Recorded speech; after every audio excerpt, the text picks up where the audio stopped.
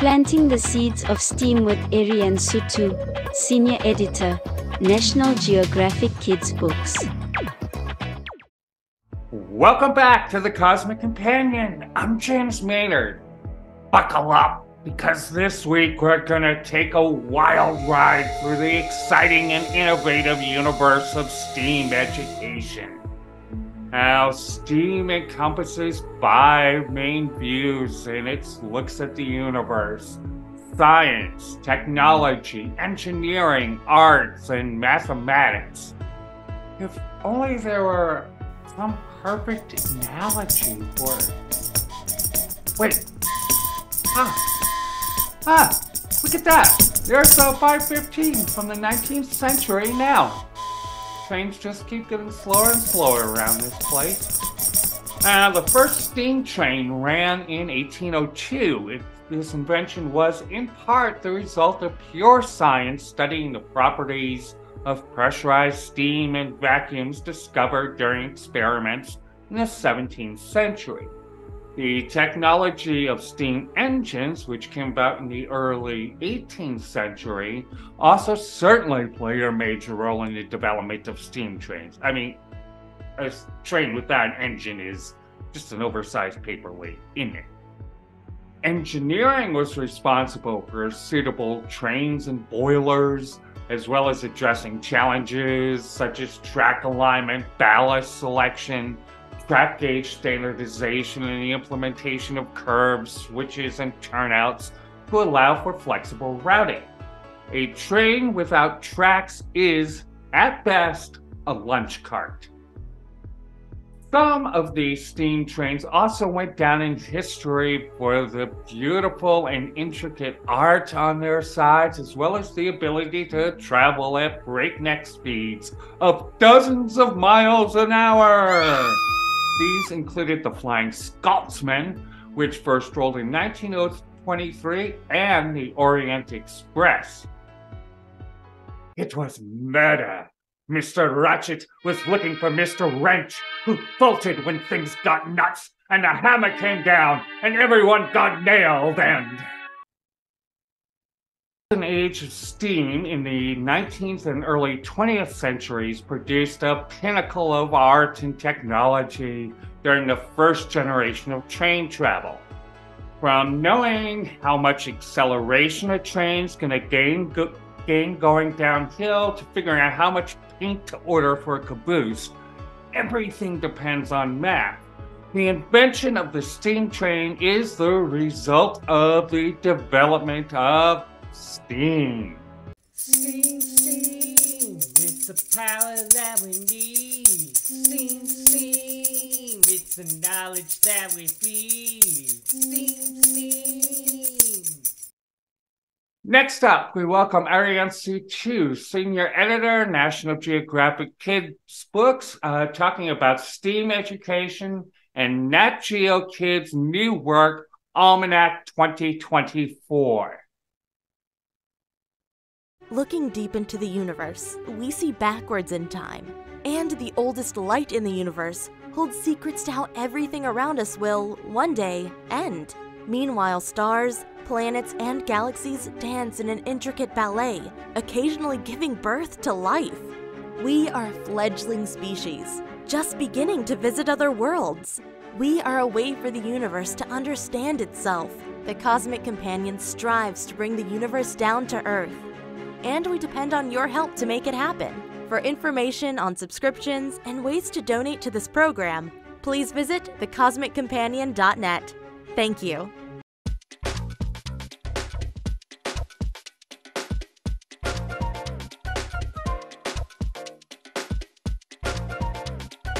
This week on the Cosmic Companion, we are delighted to be joined by Ariane Szu-Tu. She is Senior Editor at National Geographic Kids Books, and she's here to talk to us about their new work, Almanac 2024, magically appearing here. Welcome to the show, Ariane. Hi, thank you so much for having me. Oh, very, very welcome. Can you tell us, first of all, just a little bit about the Almanac and it's in the series that it's part of, and what is it that makes it so special? Sure. So it's a yearly almanac that we put out. This is what it looks like, and it is a compendium of really, really cool information about our world and beyond, actually. So talk about space as well. What makes it so special is, oh my goodness, so many things. Well, one, it's got an incredible array of information in it. We've got animal rescue stories. We've got, stats about sharks, about, this is plastic and plastic use. It really is just this total boredom busting compendium that's perfect for kids if they're going to summer camp this summer and you want to give them something to take with them, or if you're going on a long like road trip, for example, or if you're going on a plane ride and you want to kind of entertain them in the airport or on the plane for a while. There are riddles, there are jokes, there are population stats in here, country flags, information about different cultures. It's incredibly cool. There's such a wide array of information. There's really something for everyone in here. Fabulous. And it is just amazing how diverse things are. You have presidential facts in there and oceanography and animals and so how did you go about collecting all these facts and choosing what to use and what not to use? Oh, that's such a good question. Well, I mean, oh my goodness. So it's a team effort, first of all. We work with a whole team of fact checkers and, our photo editor and our designer, and we really assemble information that we find fascinating and that we know scores really highly with kids. So we used to actually do a lot of polling with our readers and ask them what their favorite sections of the Nat Geo Kids magazine was. And so out of that, I believe, if I'm telling this correctly, I think the Almanac was born, and it's really a hodgepodge of stuff that we know kids love. And the really cool thing about it is it's nonfiction, so it's all true. There's some really cool, wild facts in here about animals, and their amazing adaptations.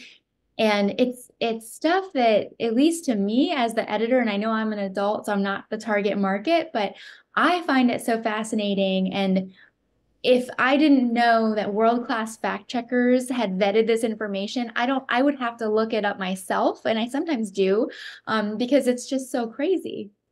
Absolutely. And so it's really an ongoing process how you help to build this almanac year after year, apparently. Can you tell us Yeah. what's new in this edition and what that process is like? Yeah, so over the course of the year, so the Almanac is a yearly book that we put out, as you mentioned, and over the course of the year, we're kind of saving information. We read the news as well, and we're kind of pocketing away headlines and news stories that we think would be really cool to share with kids.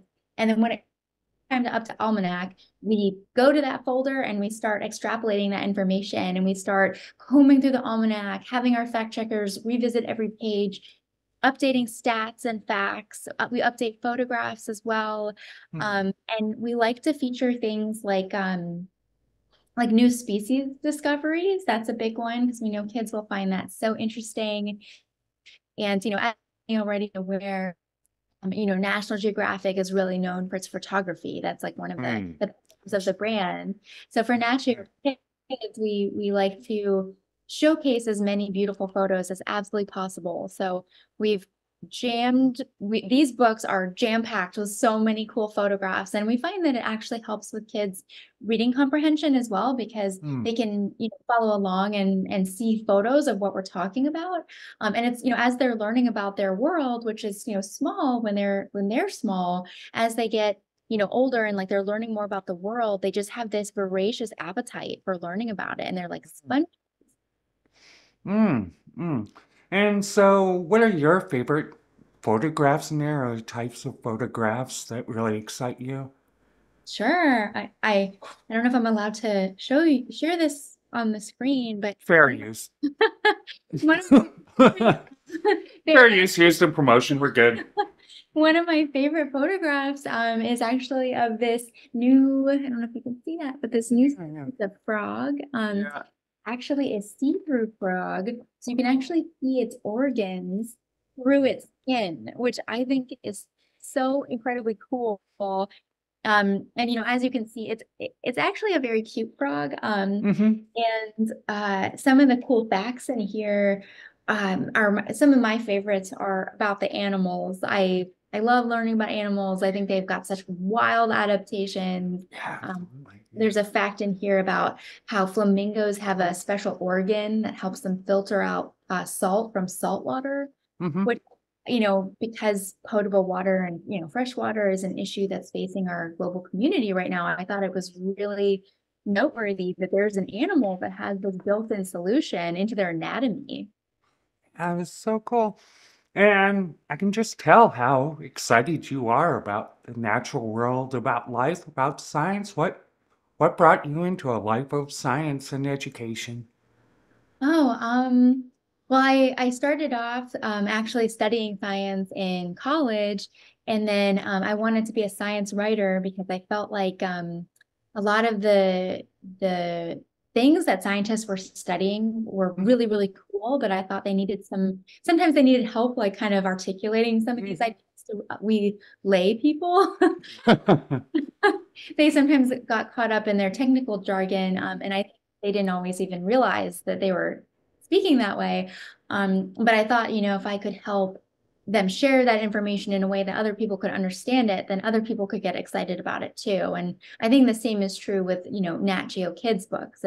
It's taking that really cool information and packaging it up so, kids can understand it and then they can get really excited about it.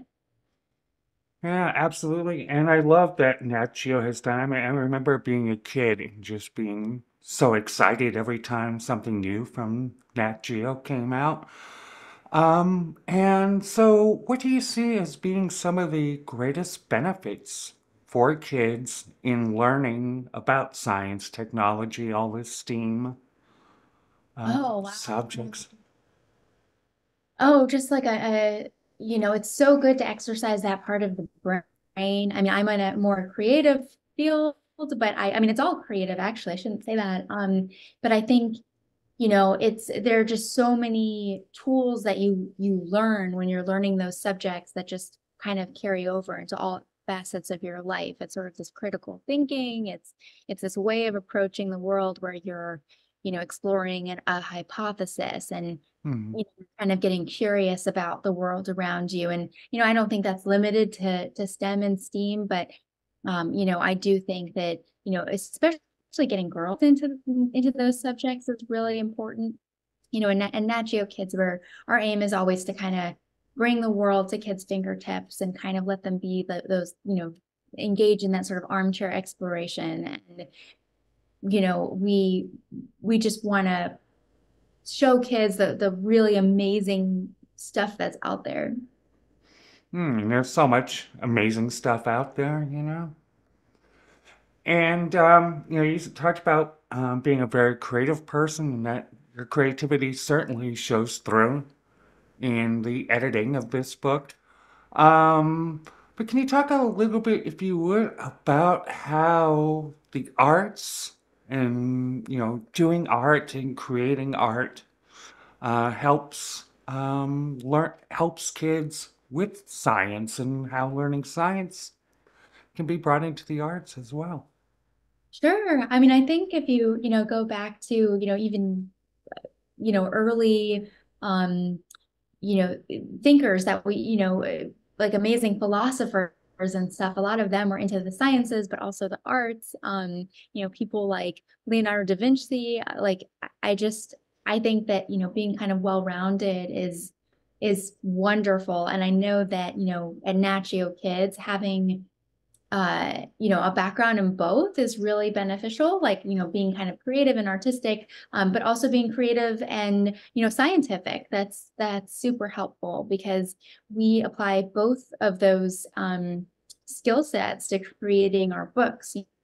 having a scientific background is super helpful, as we're editing and as we're putting information together, because we can kind of help pinpoint, is this new discovery? Like, is that something that we can articulate for kids? Is this something really noteworthy? Having that background is super important. And as an editor, like, I review the layouts for a book as well. So I'm looking at art and, the photography in conjunction with the text. So it's helpful to have both.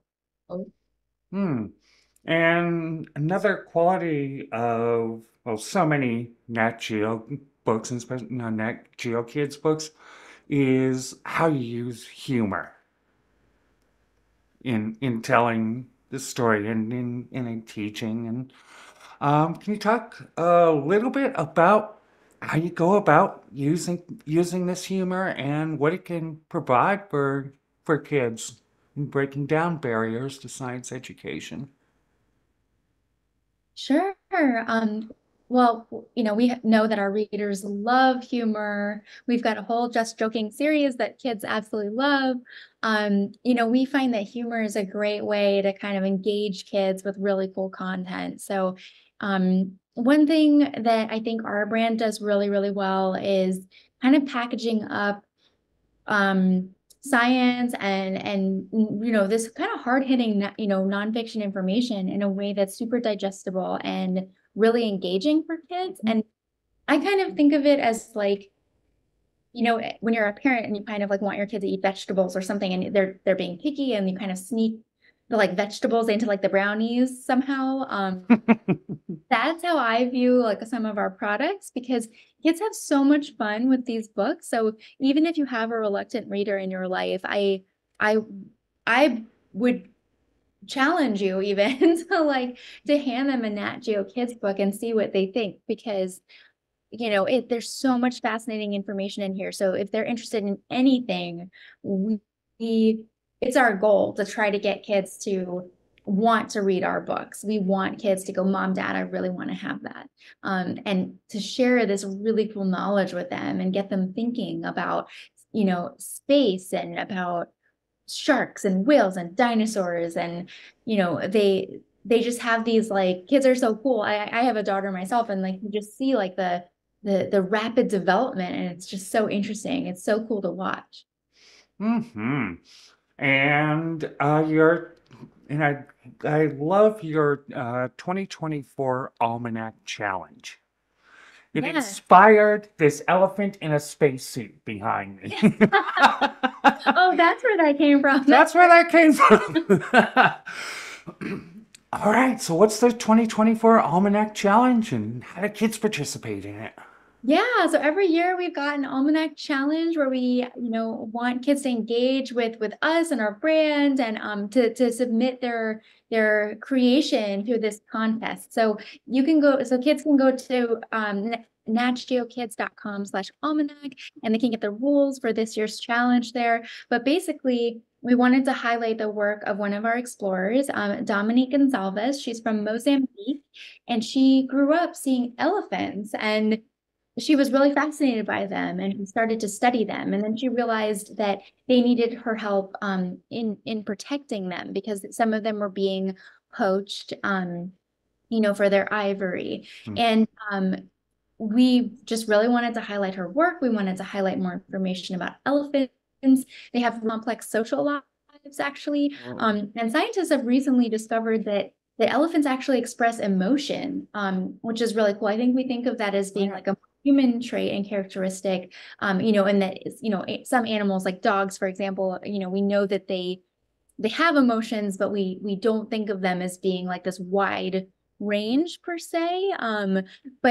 But more research is coming out that elephants actually may experience a wider array of emotion than we previously thought, and they may actually experience a very, very deep feelings about things. We know they mourn their young, for example.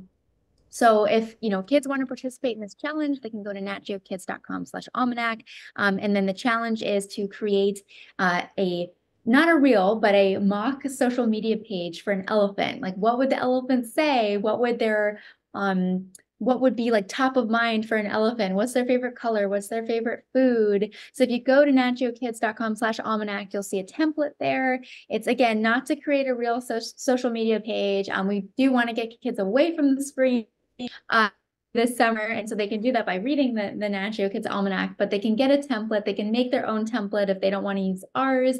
And then, you know, they can they can have a profile photo of the elephant, they can name the elephant, and then they can submit their entry, and our favorite one will be featured in the Nat Geo Kids 2025 Almanac. Awesome. Well, thanks so much for being on the show, Ariane. It was fabulous talking with you. Thank you so much. Nice. And that was Ariane Szu-Tu, Senior Editor at Nat Geo Kids Book. Check out their new work, Almanac 2024. It's awesome.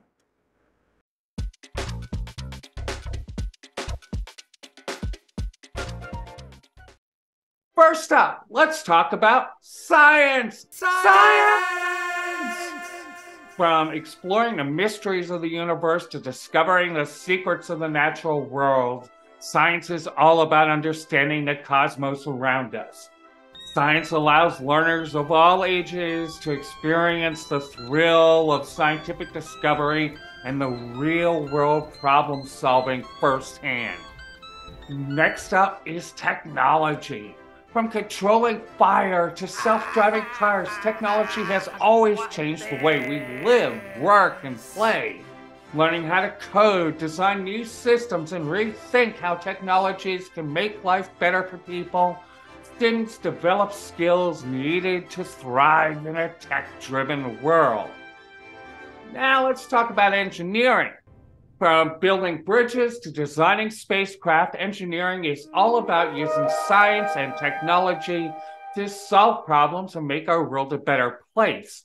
With STEAM education, learners get to experience the excitement of engineering firsthand.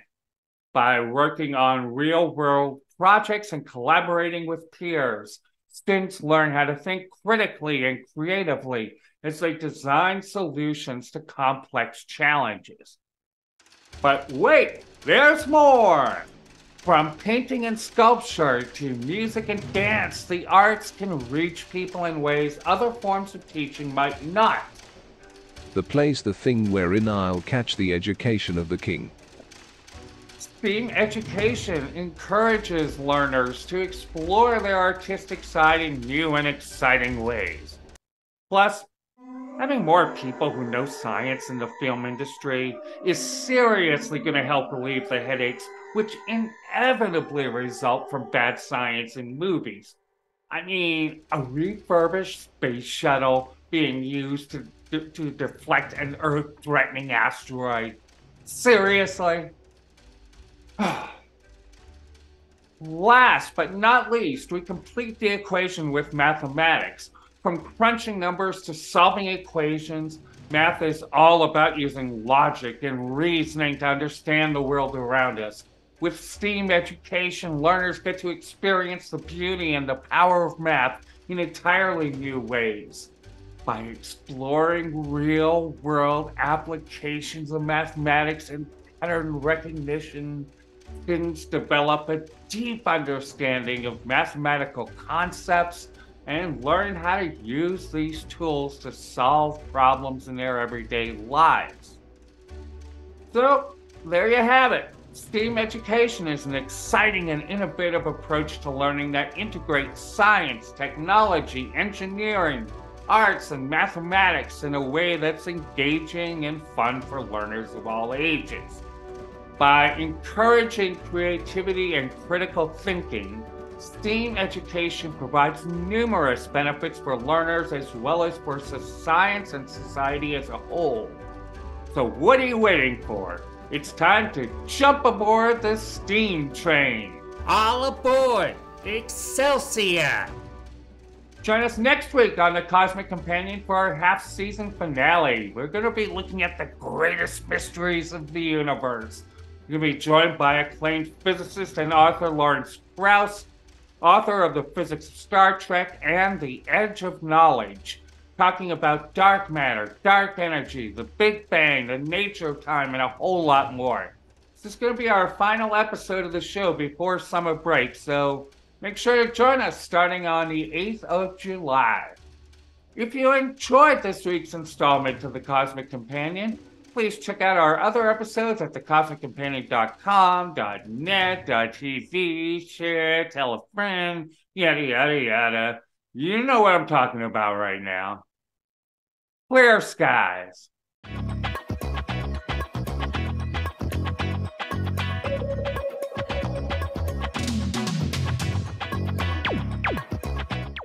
All the world's a stage, and all the men and women merely players.